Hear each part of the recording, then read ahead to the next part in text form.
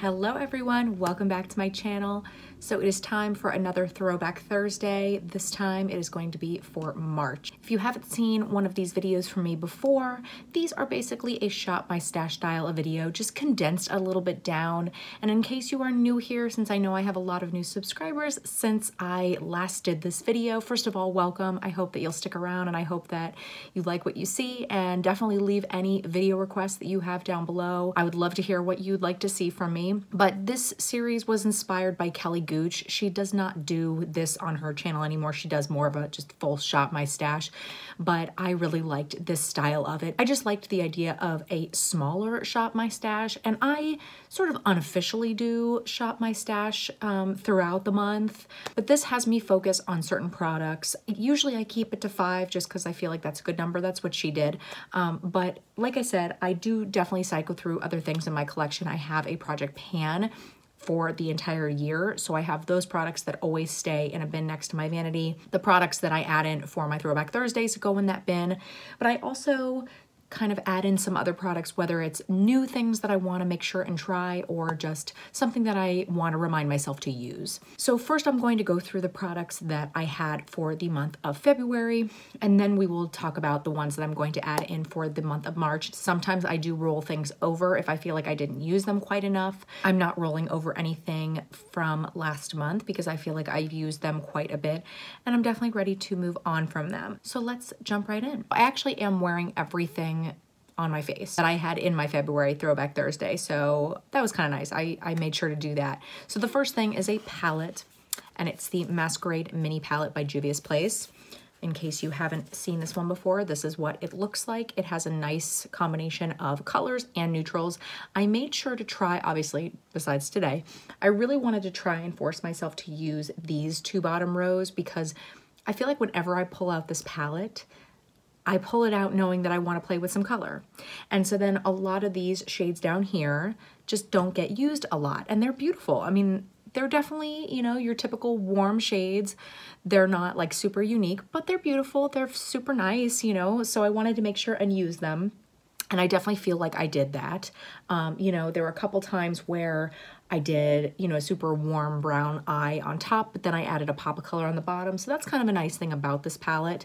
You know, as far as the colors, they're beautiful, but you only have one colorful matte. It's this one. That's the one that I have in my crease. And as you can see, even though it looks more like a purple, it really is just a pink on your eyes. So that's fine, but you just don't have a lot of options as far as colorful mattes. Now, of course, you can combine this with something else, but if you're just sticking to this palette, because of course you can, it can be an all-in-one type of palette, you only have one colorful matte in there. On my eyes today, of course, I put that in my crease. I deepened it up a little bit with this brown shade right there, just to try and deepen it up, but you know, you just don't have really anything to go off of.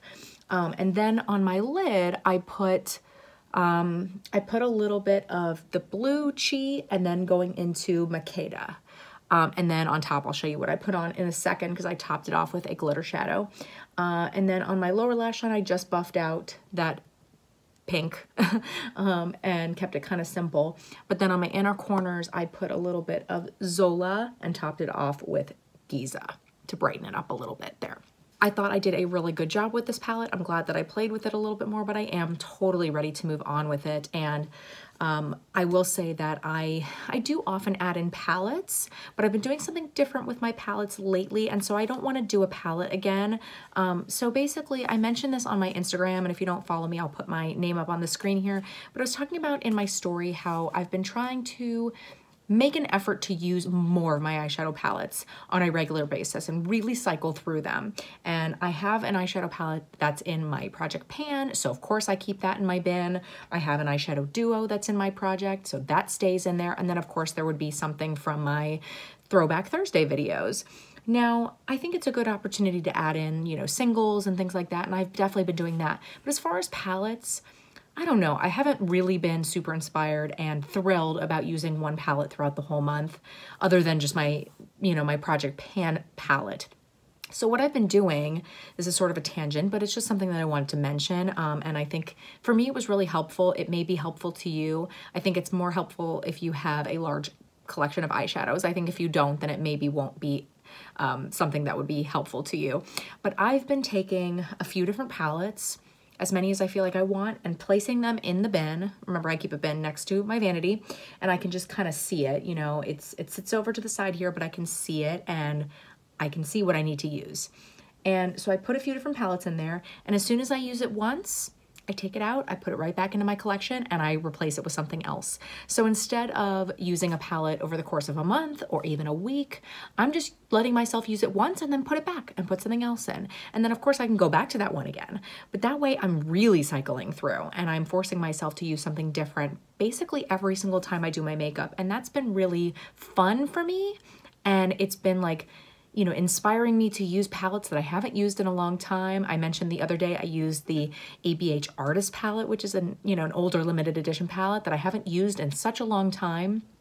And it was, you know, so good to use it. It was fun to use it, but it also felt really good. It makes me feel like I'm really using my stuff and really cycling through it pretty regularly. And I've been just having a lot of fun with it, and I feel great about it. So I wanted to let you know that. And if maybe some of you want to try that as well, then there you go. That's what I've been doing. So I'm not going to add in another palette for next month. I am going to add in one single, but we'll get to that in a little bit. So the next product is the thing that I topped on there, and you can see it's still transferred a little bit up into my crease. I put a glitter glue down always to try and avoid that happening, but it just always happens. So I think the glitter glue helps, but it's not like a complete solution. Anyway, this is the Urban Decay. I think these are like their moon dust shadows, if I'm not mistaken. This one is in the shade Solstice, and it's one of those beautiful, like shifty, you know, like blue, purple kind of like shadow. And it's basically like a glitter top coat. I mean, you can certainly build this up, but it's really kind of a topper, and it's gorgeous. Do you need it? Not necessarily, because a lot of palettes have shadows like this one. They may not be exactly like this one, but a lot of palettes have a shadow like that. I think it's gorgeous, and I love to kind of top something off with it. You know, you can see it, you know, that it has some opacity, but it still lets you see what's going on underneath, and it's just a fun little pop of something special. So it was fun to play with that one this month, and I'm glad that I got a little bit more use out of it than I had before. I've mentioned that a lot of my singles in general just get kind of forgotten because it's easy to just grab a palette, you know? So these Throwback Thursdays are a great way for me to add some of those in so that I remember to use them more. So the blush that is on my face is from my Throwback Thursday this last month. It is the Clinique Berry Pop Cheek Pop blush. These blushes are beautiful. They're pretty inexpensive as far as like a high-end blush goes, but they're a fabulous formula. They're not like super powdery, so there's no kick up, but they're very pigmented, and I'm sure it's not showing up as strongly on camera as it is in person, but you have to be really light-handed with this one. It is very, very pigmented. You'll see. I mean, it's beautiful. I felt like this worked really well with a lot of my like wintry type of looks. It just sort of livened up the cheeks a little bit and gave me that almost like natural like flush that you'd get from being cold and outside, but not having to actually go outside. Speaking of which, it's super cold outside, and I'm wearing my, you can't see, but I'm wearing my Miami shirt today to try and convince myself that I'm warm. So, because I wish I was in Miami. That's actually where I'm from, and I wish I was there right now. But anyway, so that's what I have on my cheeks. The last two things that are in this last month's Throwback Thursday are two lip products, and I use them both today. I probably shouldn't have, and I'm gonna take this off probably not too long because it's pretty uncomfortable. But anyway, the first one is this Pixi by Petra liquid lipstick in Pastel Petal, and I love the color of this. It is just gorgeous, and it has one of those awesome doe foot applicators that comes to a point, so it makes it really, really easy to apply. The formula is super nice. I think if you like matte liquid lipsticks and you don't mind drying ones, then you will really like this. I've mentioned this a couple times, but I'm really not loving liquid lipsticks anymore. I don't think that they look very flattering on my lips. There are some that I can get away with, I think, more so than others, and some that just look better on my lips than others, and this one just isn't the greatest. I think I'm definitely going to add it into my pile to see if any friends and family want it, because it's really nice and the color is gorgeous, and I think if you like liquid lipsticks, then you would probably really like this one. But if you're like me and you're like, I'm gonna be really picky with liquid lipsticks because they don't look the greatest on me. This one probably isn't for you. It's definitely pretty drying. And I even like the lime crime ones that are pretty dry, but I feel like even those they just look better on my lips than that one did. I just didn't think that it really did me any favors. As I've gotten a little bit older and I'm sort of just realizing like, I've got raisiny lips. It just is what it is. I'm kind of embracing that preference change.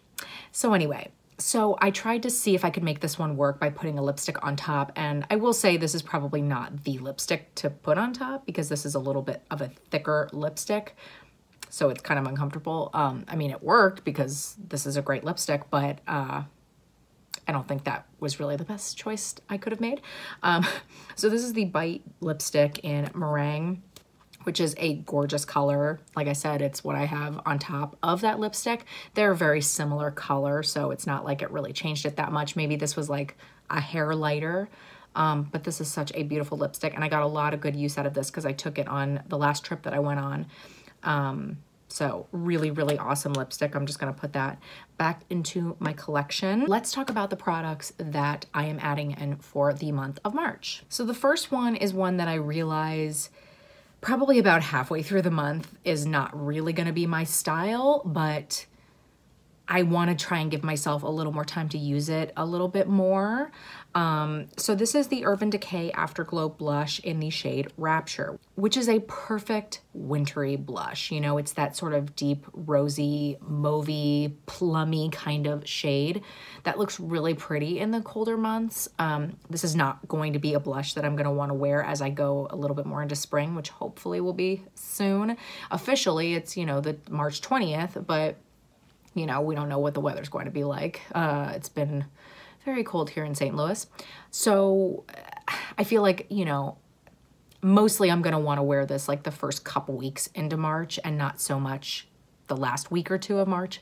But I just figure if I can give myself just a little bit more time to use this, I think it'd be nice because this is definitely like, I mean, I don't always stick to like the certain tones and colors for the seasons, but I often do.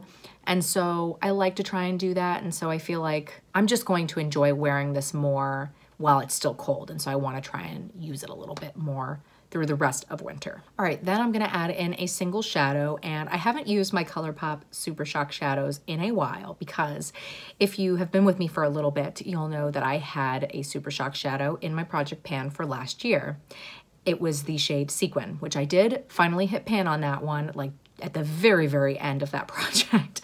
And it was painful. I really like these. And what's crazy is that they really don't have that much product compared to like powder, a lot of like powder single eyeshadows. They really don't. But it still was really hard to hit pan on one of these, harder than I really thought it was going to be. And I got real sick of that shadow, even though it was a beautiful, like pinky, like rose gold kind of shade that was very, you know, wearable, like for every day for me. I got very sick of that shadow.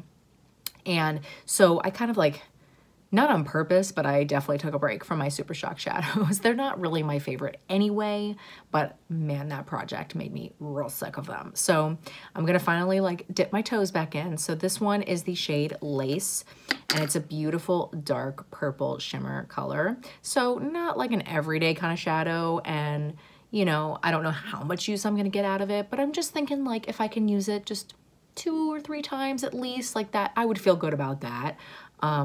I mean, it is beautiful. It's just not like a, you know, it's a dark shimmer. So, you know, I just need to kind of, I don't know. It's one of those that I don't pull for. It's kind of why I want to add it in, because I think then maybe I'd use it a little bit more if I like had it in my Throwback Thursday. So that's what I'm going to do. We'll see how it goes. Then I'm adding in a glitter. This is the Pixi by Petra Liquid Fairy Lights in Bare Brilliance. And this is a very easy type of shade that I can pretty much wear with anything. You know, it's just sort of like a bronzy kind of shade. And these are like not as opaque as the Stila ones, so I feel like it, you know, it's a good topper kind of shade. So if I want to add a little bit of sparkle to some kind of look, this will be a good one to pull for, and I just thought that would be fun. So we'll add that one in as well. And then I actually have 2 lip products, which is kind of crazy, I know, and they're not even that different of colors. I mean, they're different. They're definitely different. Yeah, they're pretty different. So I'm adding these two in because I want to kind of figure out how I feel about them, because I feel like this is a good way to try out lip products that I'm like, do I like this one still now that I'm not as much into liquid lipsticks?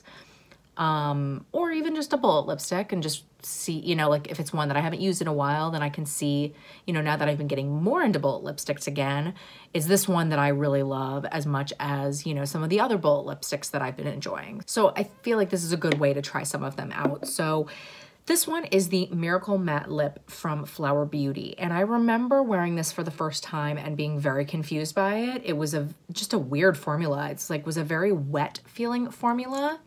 And it dried down, but I feel like it wasn't like super crazy matte, if I remembered correctly. So I just don't, like I've worn it since, but I just haven't been able to figure out how I feel about this one. And so I haven't pulled for it in a while. So this will be a good way for me to remember to use it so that I can figure out if I like it or not. I love her other lip products that I've tried, like some of just the regular like bullet lipsticks I really like, and those, what was it called? It was like a duo. It has a lipstick on one end and then it has like a topper on the other side. You know, it wasn't meant to be a gloss, which I think confused some people, but it was a really pretty lip topper. So those I really liked, and she has nice lip liners. But I just need to figure out how I feel about this one because maybe I really like it. I used to not be a huge fan of the liquid lipsticks that didn't totally dry down and weren't totally transfer proof. But now that that's not my thing anymore, I might really like something like this. So I'm gonna give this one a try again for this month and see how I feel about it. The other one is the same thing. I don't really know how I feel about this one. And I feel like this is one that people have talked about being a more comfortable formula. So maybe it will be something that I will like. This is called the Healthy Lip from Physicians Formula. And this is the shade Bear With Me. So they're both like nudie colors, but this one's obviously much more pink. So I feel like, you know, I'll be able to use both of them easily. This one has a nice, you know, pointed tip, just like the Pixi one. So we'll see. I'm gonna give these both a try and see how I feel about them, and then I can decide if I wanna keep them or not. All right, everyone, so that is it for this month's Throwback Thursday. Let me know in the comments below what you think about any of these products that I either used from last time or the ones that I just added in. Are some of them things that you really love or really hate? I would love to hear your feelings on them. Again, welcome to those of you who are new here. I hope that you will stick around. If you liked this video, please make sure and give it a big thumbs up. That really does help out my channel so much. I post videos every single Monday and Thursday, 8 p.m. Central Time. If you are not subscribed, please hit the subscribe button. I would love for you to stick around, and I really hope to see you next time. Bye.